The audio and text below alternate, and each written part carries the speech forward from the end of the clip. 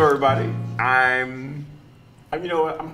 I've decided excited to talk all the time. Pretty much excited for every show. But this one in particular, I think is super special because of all the nuance that this conversation needs, but unfortunately isn't having, especially like in the public eye. So today's episode is about cultural appropriation versus cultural appreciation. Is there a difference? What does that difference look like? And why, as Americans, it's so deep-rooted in society and life? So, first and foremost, cultural appropriation versus cultural appreciation. Is there a difference, and what's your opinion on it? I think we all agree that like cultural quarantines is not the solution. Right, and from a perspective of cultural quarantine. Let's get it. Yes, that's certainly not the solution, right? Yeah. And I think we can all agree that there's a value in diversity. Yes. Right. And if colonialism relies on like dividing people, right? Like we all agree we need to be together, right? Yeah.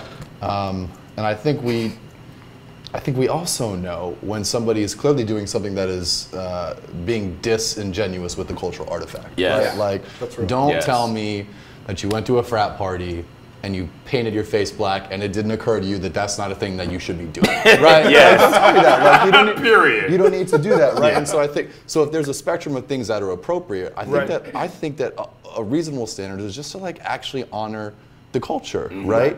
It's not me that said this, but somebody that did, whose name I forgot right now. Someone smart said something.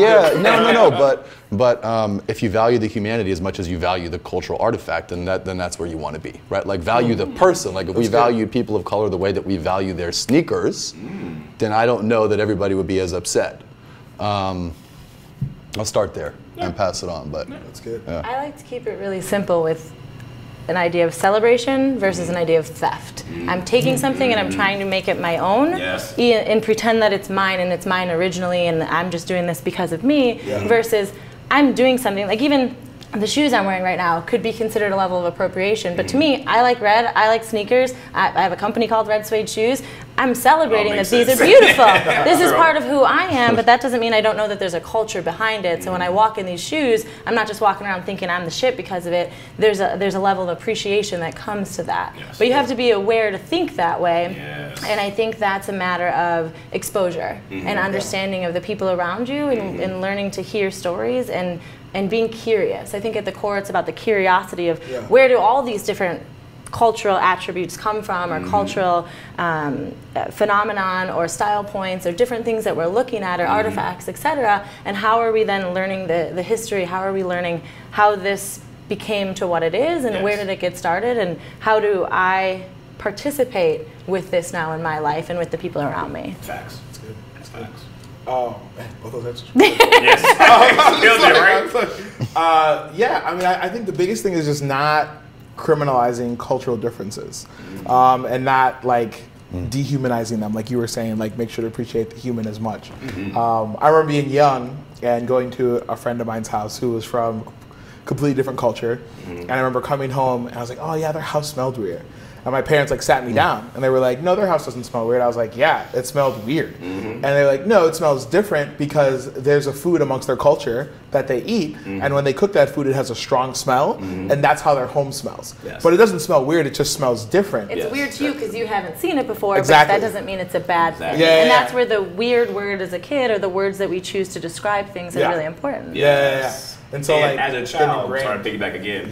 But like, great. if no one then, like, if your parents didn't challenge your thought at that moment, you just walk around automatically from a child, not demonizing, but otherizing folks. You're just like, oh, well, that's just strange. I don't mess with that. Instead of being challenged, being like, hey, it's just different, and different is totally acceptable. Which eventually leads to being demonized, I think. Because I think when you start to go, oh, like, that's weird, I don't understand that.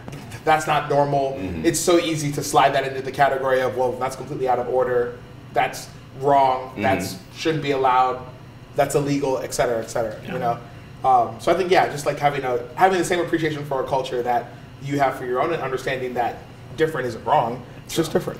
I like what you said about that's not normal, but it's normal to be different, and normalizing the fact that there are differences is where we have the biggest opportunity to engage with our young people and share the different levels of culture and share the different levels of appreciation of that, and say, you know, there's always going to be something different, but not everybody's exposed to that at a young age. I mean, here in Chicago, it's a lot easier. There's a lot of different cultures present, but in other areas of the world, or of this country, or even of this state, there's pockets of people that only look like each other. So I think that's where we find ourselves in rooms like this, in conversations like this, and understanding that a lot of people have not had that exposure, have not had that learning opportunity. Their parents never had to have that conversation because every house they went in smelled the same. So they didn't have that opportunity to learn it at a young age. So then when you get older and you have instances where you come up against culture and you don't know how to interact with it, you're not always going to get it right on the first time. So there's a level of forgiveness and understanding and growth that everybody has to have with each other, because it is not always intentional, even if it comes off as like a real shitty thing to do or a real shitty way to act. It's so, I mean, I said this before, but it's so important to be able to have an honest conversation about your discomfort interacting with, or depicting, or describing, whether it's like face to face or with somebody you love or somebody else you know, like people that are different than you. You have to be comfortable having that conversation, or you're not going to make any progress or learn anything. And there are models for honoring cultural artifacts, right? Like if you are a fashion designer and you want to like take certain elements from a culture in Africa, right? Then get out there, right? I mean, this has been done before. Like go out there, be in the community, have a conversation with them, and like if you want to have an element of financial attribution too, like no one's going to be mad at that either, right? Like if you want like a royalty arrangement, do that too. Why not, right? I mean, I would say that's almost essential. Right. To be honest. Go ahead. Go ahead. I would say it's essential to some degree. Go ahead and tell me that. Okay. Because the big thing I feel like in reference to cultural appropriation, and the reason why it's not just such a buzzword, but it's literally embedded in the DNA of America. And I'm not sure if cultural appropriation is something that's discussed in any other country, but here we as, I don't want to say as Americans, but in general, overall history class, like for example, somebody brought up to me, why did it take Michelle Obama having to tell me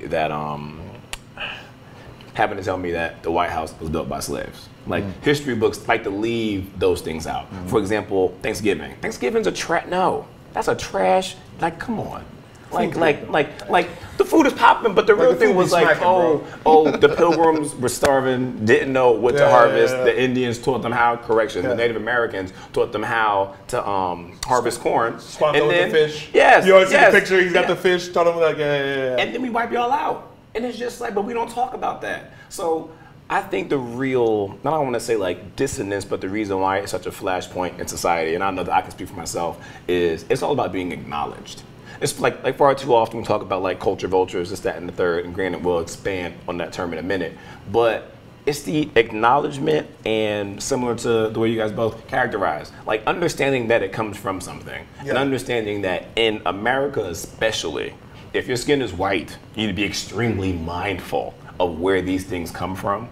Do not try to claim things as own. I remember this one time, I was living in New York, and there was some article when they was talking about how they went to Harlem or they went to the Bronx and they had a chopped cheeseburger, and they were just like, oh man, this is so, and folks was like, we've been doing chopped cheeses up here for forever. Like we can't be out here doing that. With the Kardashians and the cornrows or the boxer braids. Like, come on, man. Like when someone's like, yo, I discovered street corn. It's like, wait, you mean elote? Elote? Like, come on now. Like, what you talking about? You know what I mean? It's like, and like, I guess to be succinct, because clearly we're all on the same wave in reference to that. It's just being mindful of where things come from, especially if your skin is white. That's the real conversation. Actually, I'd like to open that up to you guys from the standpoint of, do you think it's possible for the marginalized to culturally appropriate? Yes, but it's called assimilation. Okay. Oh, wow. Okay. And it's complicated because it's what was expected. And that's why it's something that is not talked about in the same way. And code switching and having to deal with rooms of being around people that completely don't look like you and trying to fit in to the culture of the workplace that You know, people like you haven't always been in. People that look like me haven't always been in them. So as a woman, there's a level of that happens too. Sure. But it's complicated because it exists, but it's because it was expected for years that it's not the same type of conversation. It was a pressure to do this versus a celebration of let's all come together and there's things that everybody should recognize in that process. Yeah. That's a very, very valid point. Wow. I think the thing that I love that you hit square on the head, and I wasn't necessarily thinking about, but you're right. Like, it is called assimilation. It's when the marginalized do it, it's because it's expected that you fit into this culture in order for you to ascend and do and like this essentially self-actualize. I think that's fascinating. I think it comes from this overarching concept that value only comes when something that is from a marginalized community gets in the hands of someone who's from the community in power. So I think when you look at like assimilation, it's like if you're marginalized, your value comes from having as close a proximity as possible to the community in power. So it's like you have to throw off everything that you can identify with as a culture, everything that makes you who you are. Don't speak a certain way, don't dress a certain way, make sure to do your hair a certain way, et cetera, et cetera, et cetera. And then as soon as you get as close as you can to the culture in power, now you have value. Same thing with anything that comes from that culture. Well, in that culture in and of itself, it's seen as weird, devalued, criminalized, like ghetto, whatever you want to call it. But then once it gets in the hands of dominant culture, now it has value. Now you can make it into $1 billion industry. You know, now you can do all these things with it. So I think that overarching concept is where like assimilation and even like appropriation come from, is this idea that like, you know, this is invaluable until the person who holds it has value in society, and then they make it valuable. There's a recent statement, Benedict Cumberbatch, I probably butchered how to pronounce his last name. Just declared that he will not sign on to any movie project that his female counterpart, co-star, is not paid the same as he is. So my statement to share that now is because you can't just walk in making noise and expect people to hear you. And you can't just walk in saying, I created this, I did this. It's about, and there's a level of meritocracy, earning your place and earning your voice at that table. And once you get there, then you can start to show yourself. Then you can start to be a little bit more comfortable. Then you can start fighting to bring other people to the table with you. But you have to have the ability to get that spot at the table. People have to hear you first. And that's where the more hip hop culture was celebrated, the more we see people coming through the ranks and everybody like, wait, this is actually cool. Oh, well, now I can talk to this person who before I thought was different, so I wasn't supposed to talk to them, but it's accepted in different ways. So even if you always know in your heart of hearts that it's right to celebrate everyone, there's a level of permission that's given by that value that you get, and you have to work for that. Like every single person, like as a woman, as a CEO, as someone who started my own business and been in rooms and at the board tables where people turn to me and say, can you take notes or can you get me a coffee? I'm like, no, I earned my spot here. Like, you can get your own coffee. But I had to get there in order to be able to say that and laugh about it with them. So there's like that level of finding your value, finding your voice, and then creating the value for those that helped create it or are part of that, whatever that piece of culture is. It is a nuanced issue, but let's not ignore the fact that there are many, many people that are willfully ignorant of cultural appropriation. Right? I have no idea how many of the people in the world that is, because I don't have the data for that. But like, that's a hard data point. Excuse me. No, really. But are you a bad? Are you intentionally unaware? Right. Really though. But you know what? But it's also not that hard of a thing to trust your intuition sometimes, right? Like I don't want to shy away from instances in which I can tell that somebody is wearing a costume. You know, a poser. And I think that's important to keep in mind when we're talking about appropriation, like really violent appropriation, as opposed to like, all right, cool, I kind of care about this community and I'm going to do a little research, and there's like a spectrum of things that we can talk about of the right way to go about that. But there's a whole nother group on the other end of the spectrum that's like just trying to make money off of other people's backs. Yes. But I think some of that comes from in the way that people learn about appropriation, or even appropriation phases, because like the reality is like we all go through phases throughout throughout the time I'm like getting mature, especially throughout high school, right? You meet some kids like, yeah, I had like a goth phase, or I'm like an emo phase, I had a hood phase, I had a preppy phase, et cetera, et cetera, et cetera, right? Now, when those phases happen, people are often told like, hey, it's just a phase. But something that isn't talked about is in this phase, you aren't actually becoming a part of this community. You aren't actually understanding this community. You're just trying it on for this time. And it doesn't mean that you can fully kind of identify with it. I think the problem is that people are taught that, yeah, in this phase, you understand everything about it, which is why you can have a conversation with someone who's like, oh yeah, when I was in high school, I used to dress like, you know, real black, and I used to listen to hip hop, so I understand everything the black community goes through. And it's like, how is that possible? True. Like, I understand, like, you listen like to Lil White most likely, and like maybe like, so, you know, maybe like some like Juvenile here and there, but it doesn't mean that you fully, you know what I mean, that you fully understand it, but it's phrased as, you know, this is the phase you're going through where you're actually like consuming and understanding culture, as opposed to just taking kind of this like, you know, stereotypical ride through culture. I will say something that's actually interesting about that, and I'm happy that you brought up that point, that cultural appropriation kind of happens on the spectrum, and there's allies, there's people that are actually thinking that they're not being appropriators. Oh, yeah. But that whole entire concept of, oh, well, you know, I used to go through this phase, or I have black friends, folks who say that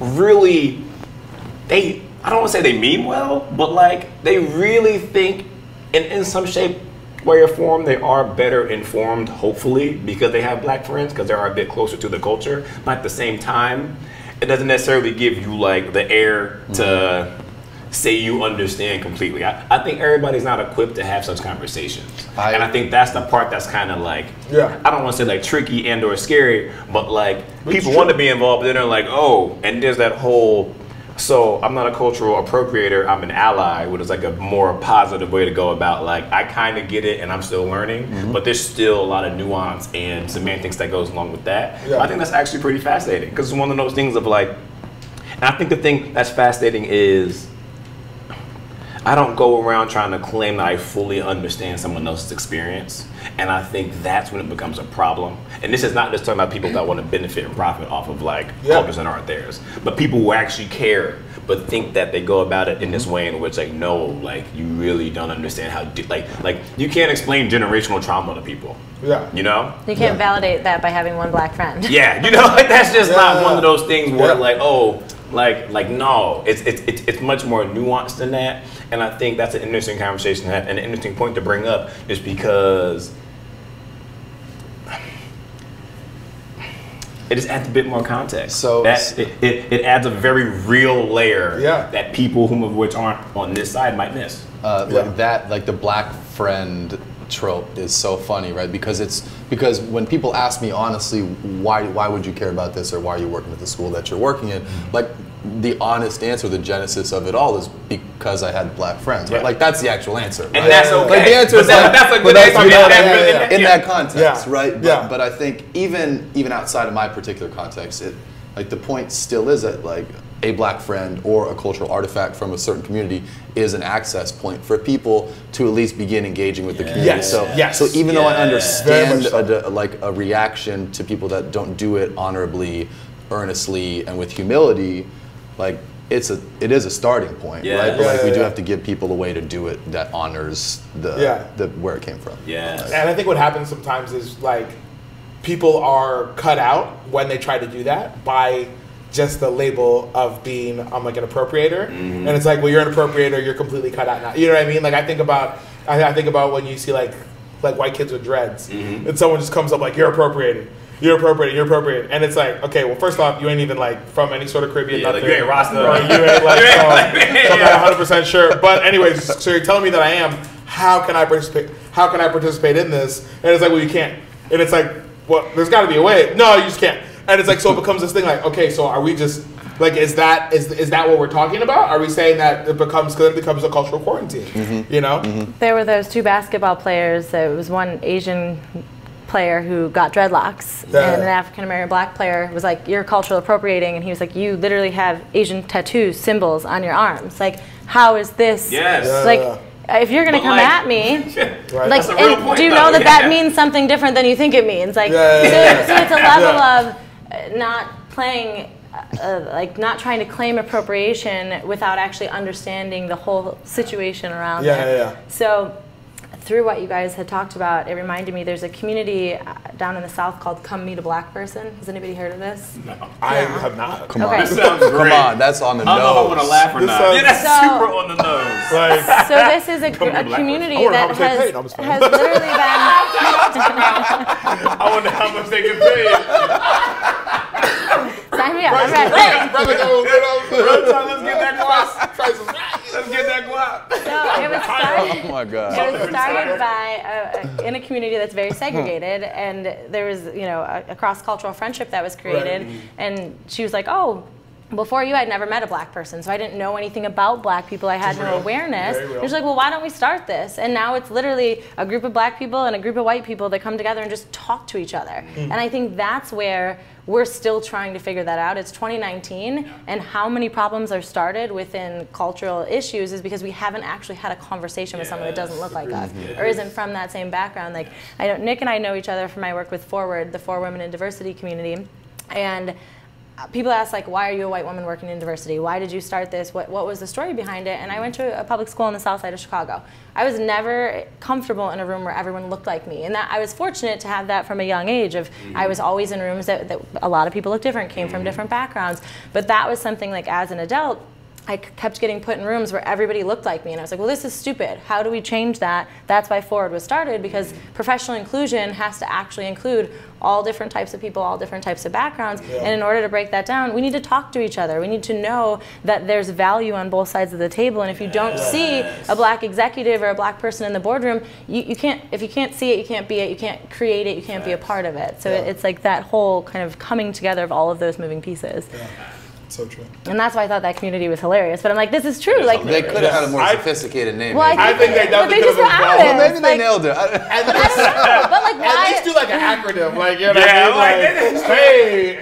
but like, hey, why veil it though, right? Like, why veil it? Why try and create a brand out of something that you're literally just trying to create communication? And I've learned about it actually because there was some women covering it on a TV show. I think it was like Tia and Tamara and a couple. I don't know what this TV show is like. I just saw a clip on Facebook, and everybody was mad about it. They're like, this is stupid, I can't believe this, and there was a lot of women of color. There were no white women on there, and I was like, well, this is a point of there's not all the voices at the table. And as a white woman, I know a lot of my white friends that have never really met or gotten to know a black person, and that's not necessarily their fault. It's not like, what am I going to do? Walk down the street and be like, hi, you're black. I'd like to make a black friend. Will you talk to me? Because that's inappropriate. Also so like, there's that gap. It's like, true. am I supposed to like seek out black friends?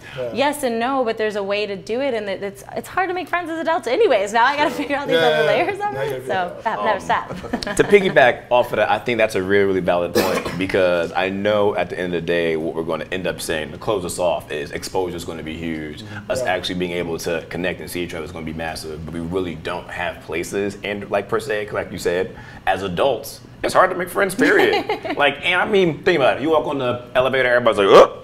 I'm not looking at nothing. I asked for someone's phone number on the elevator the other day because I was like, I'd like to make a friend in this building. Want to be friends? And he was like, okay. And then we went out for beers. But everyone was like, wait, you did that? I'm like, that shouldn't be weird. When we're little, we play in the sandbox, and then we say, Mom, I want to have a play date with this person. Let's go.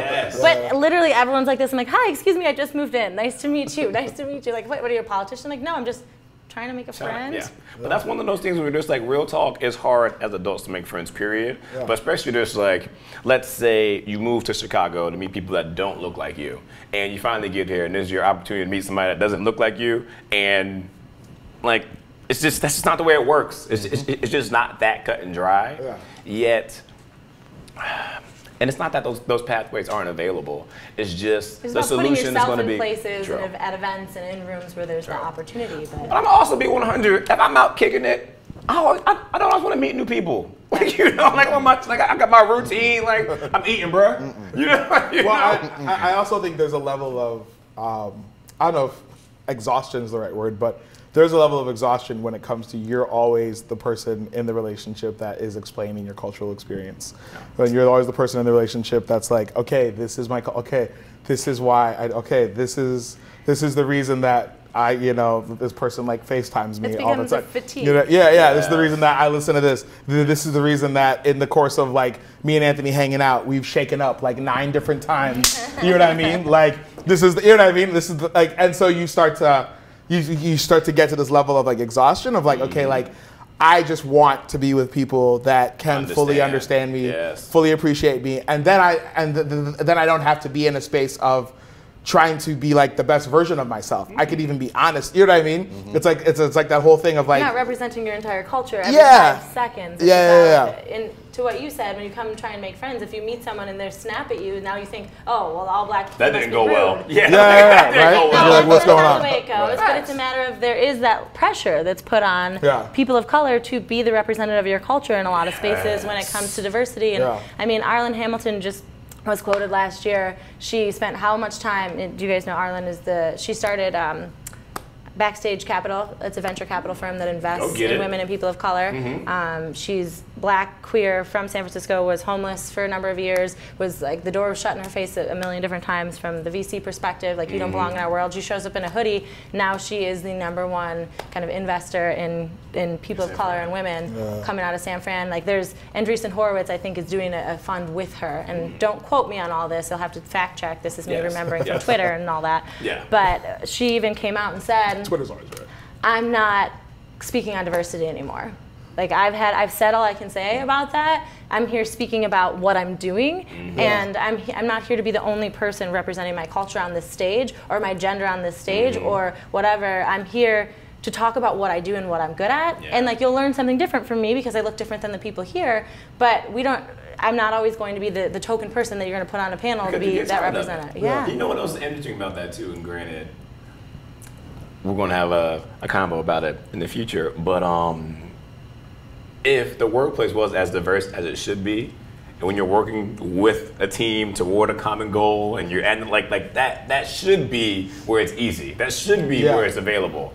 But that's not the case all the time. It's actually fascinating. I'm glad we brought this up because there is I've personally gotten so much value in having conversations about race and gender with straight white men, right? And like there is, I think, a reluctance and a defensiveness that comes along with a bunch of straight white men getting together for purposes of learning about race. Like everybody's initial reaction, their instinct is to be like, oh, we shouldn't be doing this. You know, this feels like the KKK. Like who knows? And there's something to that, right? Like there's like this immediate instinct, like, oh no, we shouldn't be we need to go out and talk to people that know what they're talking about. But like some of my most productive and honest, most importantly, my most honest conversations have been with mentors of mine that share my identity, Well, that's and like exactly then what we you can just talk said. about and finding a space with like people that are like you to understand need your that questions. space to But it's to, like, not be able to okay for fully white process people to do that right now. It is not okay. Elaborate. I mean, because I think a part of it is good from a standpoint of you know that you can mess up with your white homeboy. He's not going to completely eviscerate you. He's like, oh yeah, I did that too. He can check you like, ooh, fam. Like, you can't say that. And he does that. Like you need to train that tongue a little bit on. I'm like, you're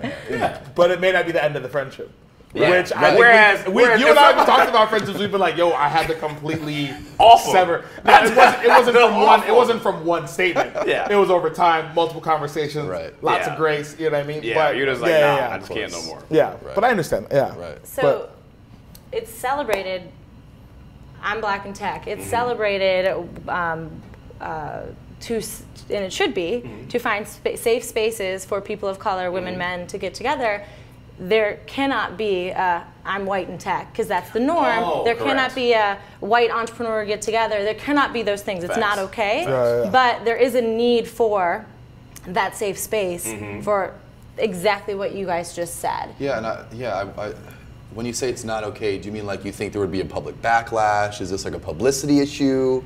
Is it people not coming to the table? That's the circumstance. This point came from a learning that I had where I had 2 of my black girlfriends with me, and one of them was like, honestly, Michael, I feel bad for you. And I was like, what? She's like, I feel bad for white people right now because it's really hard to have these conversations, and it's not okay for you to celebrate your whiteness, and that shouldn't be a thing. But that's complicated. And my other friend was like, what are you talking about? Michael's fine. Like, this is fine. But I was like, no, actually, like, Audrey, like, what Audrey said really does speak to me in some ways, because I am now in charge of teaching my white girlfriends or white friends about different things. But then they see an article that's like, oh, dear white women, like, this is wrong. And no one wants to read that. No one wants to read something that immediately vilifies you and tells you something's wrong. But there's not that space to learn and feel comfortable. And if you created it from a public standpoint, like if I had a white women, let's get together and talk about diversity, that would be shitty, because what do white women know about diversity, and how are they going to have that conversation? And that's not the truth, and that wouldn't be the heart of it. But I see where you're coming from. Yeah. But it's complicated. I agree that that's the popular sentiment, but I'm rejecting that. Yeah, you know and what I'm I mean? okay with you rejecting it, and it's it. something that's complicated and needs to be pulled apart. But it's that space of, I don't know what the solution is, but I know a lot of people are confused and moving through the world without that group of people to be like, is it okay when I do this? I don't know. Or just to be like, oh, okay, I'm figuring that out. And that's because it's traditionally been, there's white people that have these spaces or own these spaces, and now people are stepping into them, which is good and what we want, but it's complicated. Now there's a nuance to what it is that you're saying that I definitely, there's a part of it that I definitely agree with. Yeah. And his resistance, I think I might be in a similar alignment with that, just because I think the most change will happen when white folks do get together, and there's white people educating other white folks on, like, let me help you understand from our perspective of how we don't know the black experience, but when they say X, they're not lying. Like when they walk through things, like just giving concrete examples, just really espousing that level of like empathy, because I think there's a mixture of two, and there's times where we have the conversations across lines of color where, and it's visible, where I can tell there's a well-intentioned white person that says something that just lacks complete, like that's so off. And like you try to stay calm, but body language wise, you're just like, bruh. It's visceral, like it crawls. You just can't help it, and that's something that you could do your best to try to say it nicely, but they saw how you felt. You know, and that's one of those things where, in that way, it's almost impossible to have these real conversations because across color lines. It's because it's cringeworthy, and you see that, and no matter what this person says, you saw the way they responded, and you're just like, I messed up again. I messed up in public. I'm so embarrassed. I'm shutting down. I can't even hear what the response is because I can't believe. Because I'm feeling so bad because I just said, oh my God, that just came out of my mouth. So I do think the most productive, we need both. But I think a major component of that progress is going to come from white people having these conversations and doing their best to not fully understand, because we can never, like, I don't know what it's like to be a woman, period. Understand that it's different. Understand that they have like different things to be concerned about. Like just being 100. Like, understand they walk through life differently. I'm not going to ever claim to be like, oh, well, I'm an expert on that. Like, that's not the way that fucking works. But I think just having these conversations and all that is just super necessary. And we got to stop being uncomfortable, and we got to start being productive about it. Something else that I think is fascinating too in this conversation, we had already talked about how we have allies and well-intentioned white friends that appropriate unintentionally or say things that are just a bit like, just because you got black friends, you can't be out saying the N-word, like, no, like I can't claim you right now, like, you know. But like, not mine. I do think there's something that's super fascinating and definitely not talked about. I went to Chance's concert, and I mean, there was mad white kids there, mad white kids. And I was like, what y'all know about, like what y'all know? They knew everything. They knew his old stuff. They knew all the acid. Like they were essentially bigger fans than me. And I was just like, man, like it said a lot that I felt some kind of way that it was just full of white kids, just period. I shouldn't give a fuck. I should like music is supposed to bring people together. But intrinsically, and I'm gonna sit here and own it. I was just like low key in my mind, I was like, what y'all doing here? I was like, oh, they out here killing it, knowing all the words, having a good ass time with their friends. And it's just one of those things where our younger generation is growing up in this headspace that's very, very different than us, and it's very different than our parents. And it's just like, if all you knew was how dope Obama was and how trash Trump is, and like just like everybody that's setting the trend, like music, hip hop, it's like all black, popping. It's really all you know, and there's not really like appropriation in that shape, way, or form. But that's what you grew up with. Exactly, and I think that's a conversation that folks aren't having, is that cultural appropriation I don't want to say it's going to look different, but like, it's not Hopefully going to be our at the whole fault world of these looks kids. But it's not going to be at the fault of these kids. Yeah. And this is something that, like, I don't think we're prepared to have such a conversation. I don't think black people that still, and I want to say black people, anybody that's struggling with the bullshit and the injustices that is being black in America, it's going to be like, like we. And I'm not asking for handouts, but like no reparations, no acknowledgement of the transgressions that are literally in the DNA. Historical of the, trauma is literally in your DNA. And that part's going to be tough to reconcile. Yeah. Folks aren't going to be able to vibe with, I mean, you might love Barack just as much as I love Barack, but like, it's just going to be different, and no one's having that convo. Yeah. And I'm just kind of curious to hear what you guys think about, like, how these young kids are supposed to navigate. Because if they straight up just grew up on Yeezy and Hove and like, like what are they supposed to do? Well, I think they just live in a different world. So they live in a world where pop culture is completely synonymous with black culture. Like, correct. Pop culture is black culture. Like, they are one and the same. Like, what is popular? Like, you look at, hey, you dress cool. 99.9% of the time when someone says you dress cool, they are referring to you dressing quote unquote black. Yes. Or what comes from black culture, right? Facts. So like when we talk about like popular music, like look at the pop charts. It's all influenced by hip hop, which is black music, right? Yes. So I think they grow up in a world where popular culture and black culture are actually one and the same.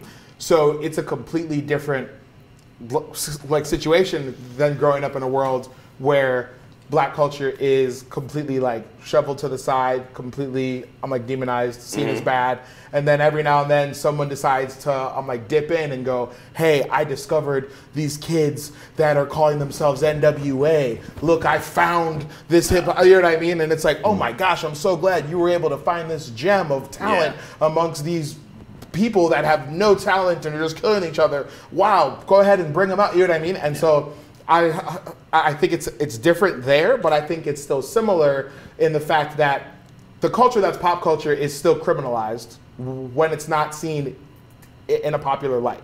Like, so these kids would be at a Chance concert, loving it, singing every single song, all this kinds of stuff. But make no mistake, you leave that Chance concert, everything Chance is talking about, the people that roll with Chance, the people that he's rapping about, the experiences he's rapping about are still criminalized in the society that we live, are still seen as bad experiences, are still seen as people that don't have value. Chance is popular, Chance is influencing culture, so therefore Chance has value. But if Chance was still just, if no one knew who he was, and he was just Lil Chano, still rapping and whatnot, especially in front of a store in like Lincoln Park, he's getting snatched up. No one's walking past like, he's the next hot thing. Nah, hey bro, go somewhere else with that. Hip hop music has to be validated in some sort of way in order for popular culture to actually celebrate it. Well, Miley. I mean, that's the one that immediately comes to mind. She could try on, pop star, she can try on country singer, she can try on rap, she can try on whatever she wanted, and then when she goes home, she still gets to be whatever she wanted. She got to try those on and take the value from it, and whatever you think about Miley or any of those spaces, she won in that sense. She was able to take the value and the excitement out of each of those situations and then go home and decide whatever she wanted to be from there, which is why this is a conversation. Because did she culturally appropriate or did she appreciate? And I don't know her, and I think the way that she handled a lot of things was really poorly done and was real crap, but now more people are aware of different things, or there's things that people didn't see that were Miley fans growing up, and now they see something different. Yeah, or even like Post Malone. It's a perfect example, Like, I think Post does his own thing a little bit though. He does do his own thing, but I think when you blatantly say, if I want to write like a serious song that connects with people, I'm not going to go to hip hop. It shows. He said that? It shows a Well, I may be misquoting him to some degree. No. I'm about to say, whoa. No. I'm saying I may be disquoting the actual sentence, but that's exactly what he said. Like, it was essentially a conversation about how if I want to make real music, I'm going to go towards something else because like hip hop is just kind of this fun thing that I play around with, right?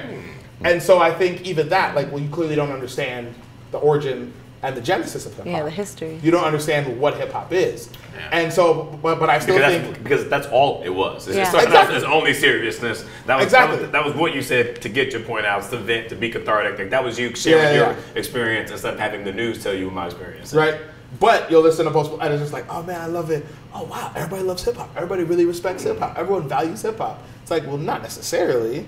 So everyone just enjoys this experience. Everyone enjoys this wave. Everyone enjoys feeling included in what's hot. I don't trust that when we celebrate the clothing or that it's hot to be in clothing that came from the black community, that even the kids that are growing up in it are doing it and are actually honoring like black humanity, right? Like I don't, and I don't know that, but it feels to me, which is like, okay, you know, feels to me like we're fetishizing it as opposed to actually loving black people. Like to your point, I absolutely believe that if I took an older generation white person and they saw me dress in a particular item of clothing and saw the same exact person dress in that clothing on 75th and Green, they would have an entirely different reaction to the clothing, right? Yeah. Okay, I think also piggyback on what you're saying too is these kids might be growing up fetishizing the culture and fetishizing our contributions, yet when we die, no one's like, oh, we gotta march, yet when we die, no one's like, oh, this is wrong. They're not showing up to support the culture in that way. You're saying that the youth see that the many contributions that people of color bring into pop culture, yet they still don't necessarily see our humanity connected to it. I don't think they do at all, and I mean, I'm obviously I'm speaking in generalizations, right? So I think this whole all disclaimers, right? I'll qualify that, but like people aren't loving Cardi B. I think that when certain white middle schoolers are watching her Instagram feed, they're laughing at her, right? And not laughing with her, and not being honest about her as a black person. I mean, I think the way I see it is, and this is kind of the way this could be fair or not. The way I judge, or like, no, I don't want to say judge. The way I was going to say, this is about to get serious. The way that I perceive someone's reception of people who look like me isn't based on how they receive me. It's how they receive someone who isn't as palatable as me. Ooh. I think. So like. I got something to say when you finish. I don't interrupt. Yep. So like because of that, I was out with my wife maybe 2 months ago or so, and we were at this bar, and it's kind of like a dive bar or whatever. It was like all white people in there, right? And I'm a guy walk in, didn't get like all the like weird usual looks and stuff like that, and I was like, oh okay, I must have been the first brother to roll up in this joint. Like clutch. Right? But here's the thing, like I'm also, as we've talked about before, I'm aware of my bigness and my blackness, so I speak a certain way, I dress a certain way, I act a certain way. I've learned to assimilate. Unfortunately, I can't turn it off. So I know how I come across, and I come across like mad safe, mad palatable in a lot of ways. So about like half hour later, this brother walks in, Pelly jacket, Jabrochi. It's like, the Tims, full construction joints. So immediately I'm like, okay, I don't really care how you treated me, because like I'm like, you know, safe, nice black, let's say, for instance, right? Once again, very much, I'm like a generalization, but I'm looking at how you treat this brother. Because like this is the brother that you're like, oh, he isn't like close to what we are maybe. So I'm like watching that, and I feel the same way with when we talk about this whole conversation about like, like these are celebrities, these are famous people. This is what's hot. This is what's popping. You know, it's the same reason that people can walk around all day and be like, yes, queen, yeah. But if someone says that at Walgreens, who is checking them out at the counter, they're going to do a survey. They were just a little much. They were a little over the top. They were, you know, I'm okay with it, but they were, it was just. But I'm okay with it. It was just, you know what I mean? Like, and you're that's at work, you need to be a certain way. You know what I mean? And it's like, hold up, weren't you just at brunch with some mimosas? Like, you know, putting that on your Instagram story, saying the exact same thing? Like, come on now. So I think it just becomes that thing where it's like, we like it in the way we like it. And what's really interesting, though, is we're talking about famous people of color. And that's kind of a guide of a lot of pieces of this conversation. But what's happening and what our youth are seeing now, President Barack Obama was the president. Lori Lightfoot is the mayor. For the past, growing up, when we were younger, there weren't people of color in positions of power. There were people of color in positions of entertainment and positions of being famous in those ways. So I think that's where our youth will have an opportunity, and people coming up, to see things that are different. You know, we were talking about the documentary on AOC before this. Like that is someone that I can like resonate with as a woman who's a young woman, and now she's in politics. For me, for the past my entire life, politics was like, oh yeah, like that's old white men. Like, I saw what you did there, by the way. We're not saying your age, smooth. She was like, get it? But that's a big piece of it, right? Is we all could be different. I don't even know how old you guys are. We all could be a little bit different in age, and we have different experiences because of that. But watching, and that was like a big part of why I do the work that I do, is if you don't see someone as an executive, as a person of color, and you don't hear them speaking like their authentic self, then you don't see that as that position. You don't see that as that space. So the fact that AOC is in office and speaking the same way that she did when she was tending bar, it bridges that gap. The fact that now women of color are able to wear a hair wrap to work or wear natural hair, the fact that history has just been made. 3 black women won Miss America, Miss USA, and Miss something, and 2 of the 3 of them were wearing natural hair. So not only was it, hey, I'm up here, and I'm up here on a stage that traditionally I wasn't welcome on, but I'm up here on a stage actually in my authentic self, not my safe black person, safe person of color self. I'm here as me, I'm showing up, and people are accepting that. So we're seeing the change, and although it's small, I mean, we're Chicago, and we have a black lesbian woman mayor. Like, that is insane. Like, that is so cool. For whatever happens, just for that one statement to be a reality. Like, I just got the chills right now talking about it. Like, I grew up in a blue collar family on the South Side. Like, firefighters, police officers, like, those are the people I grew up around. So when I do the work that I do, they're curious. But to see that this could actually happen with the generations that we have that are still voting, that are still part of this, that are still in this conversation, it'll be really interesting to watch how that conversation happens for our youth now that they're seeing people that look like them or look completely different than them in these positions of power in different ways. I think that, like, that's such an important point. I'm so ready for this point. I'm so ready for this point. Go ahead. Because like, especially in contrast to the way that we engage with, like, the celebrity circus. And what comes to mind for me is like how we engage with professional athletes too.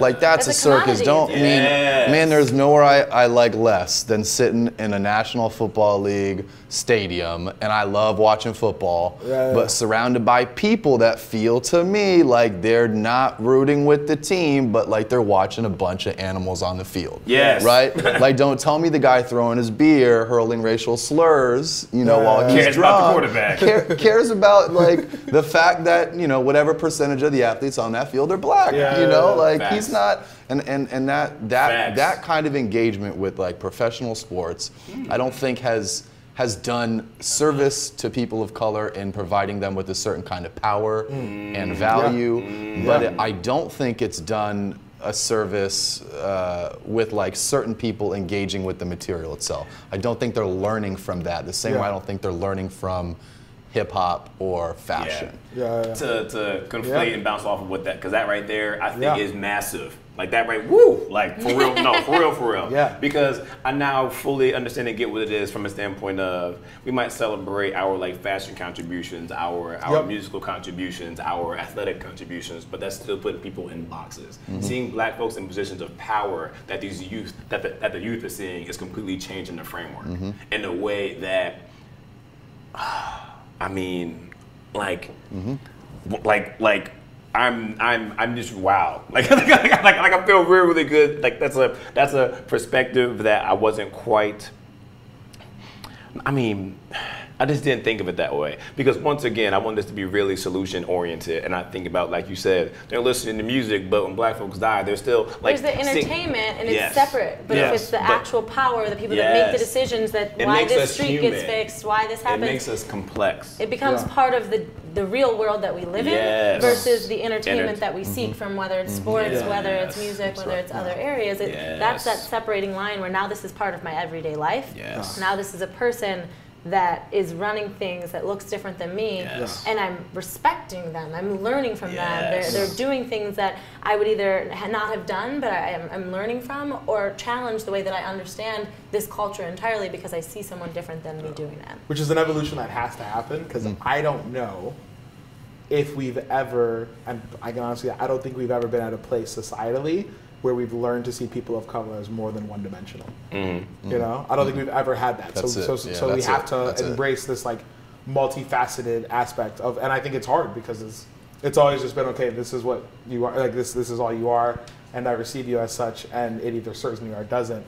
but then the rest we kind of reject, which is why across the board, whenever someone of color starts to be like, hey, so about like my humanity, it's like, whoa, don't go all Al Sharpton on me. You know what I mean? Like I'd appreciate if you just like stick doing what you're doing because it's comfortable. We have a good thing going on, like you know. And now you're like want to be equal, like calm down. You know what I mean? I think it kind of disrupts the status quo because of the fact that we've never really had a society that's embraced like multi-dimensional people of color. Right now you're not. You can't say that, oh no, Lori Lightfoot's just really fast. You know what I mean? You can't say Lori Lightfoot jumps really high, that's it. That's what she does for us as a world. You can't say that she's got rhythm. Maybe she does, I don't know. I don't really know. These things could very well be true, but she's awesome. You cannot box her in that way, right? You're like, oh wow, that's a whole human being.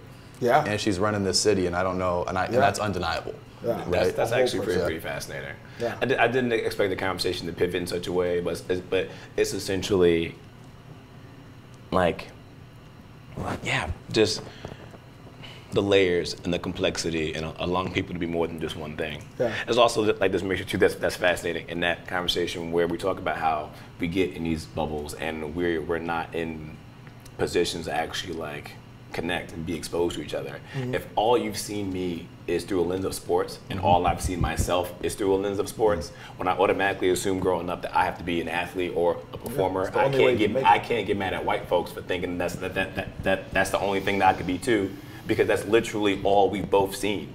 And I think that's a conversation that's just interesting. And wow, I'm just how we go from cultural appropriation to cultural appreciation to the humanization of the marginalized is kind of pretty powerful.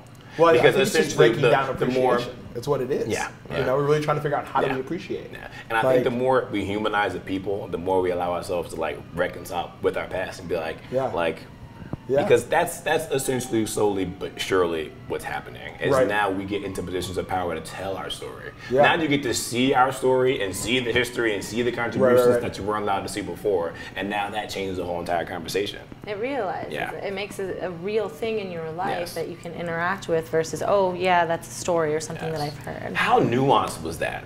I mean, so what it almost sounds like to me is a little bit is our ability to be finally represented in more ways than just 3 or 4 lanes is what's going to essentially make it feel, at least in my opinion, like we're not being appropriated as much. When we get to be in positions of power, tell our story, sell our story, make our guap, profit off of our contributions, being one hundo. This is one of those things where, wow. This is what I don't know that I was trying to say this in the beginning, but it's what I said. I